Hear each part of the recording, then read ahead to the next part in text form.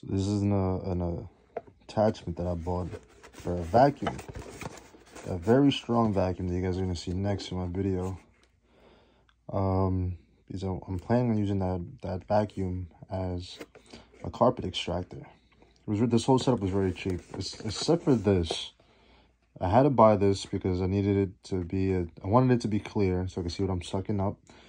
And because it is the perfect size for the adapter. It has the right size, the fitting that I needed to put on the vacuum. It's 2.5 for the diameter. It was pretty expensive at 20 bucks for this piece of plastic. I just felt like it was very overpriced, seeing as I bought, like, I saw it in another video, but I bought like 3 attachments for like less than 7 bucks. So why this is so expensive, I don't know. But as long as it serves its purpose, I guess why not. So we'll just shout out the company, Happy Tree see-through extractor head for upholstery carpet cleaning. Put it on Amazon. Comes with the right attachments. Let's see. Let me get this. Okay, I'm doing everything one-handed, so I'll be able to fit this. Catch this on camera.